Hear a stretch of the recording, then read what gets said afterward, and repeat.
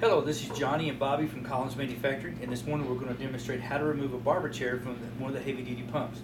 This applies to all the Barber chairs, actually to any of the hydraulic chairs. But this is the method to use on a Barber chair. It's usually easier with two people, so Bobby's going to help me this morning. First thing you're going to do, push down the treadle, hold the treadle down. You're going to pull up on the chair to pull air into the pump.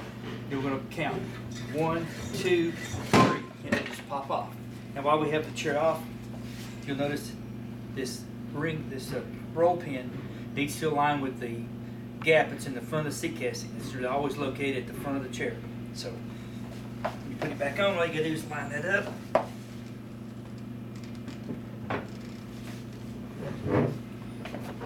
Pull up on your treadle and get the chair back on there, and you're ready to go.